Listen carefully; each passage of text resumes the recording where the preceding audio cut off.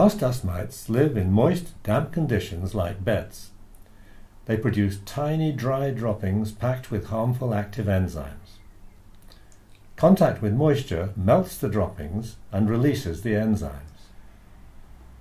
Activity, such as jumping on beds, pushes the droppings into the air, allowing them to be breathed in. Here they are, landing on moist tissue in the lung and about to melt and release the enzymes. Lungs are protected by a lining of defense cells, and in tissue underneath, clean-up cells filter out dirt or warn of trouble.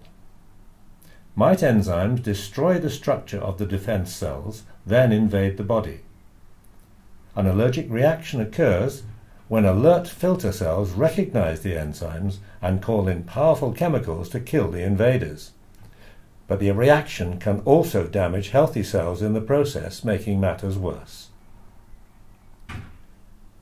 Visit housedustmite.com to find out more about mites, the diseases they cause, and how to protect yourself from mite exposure.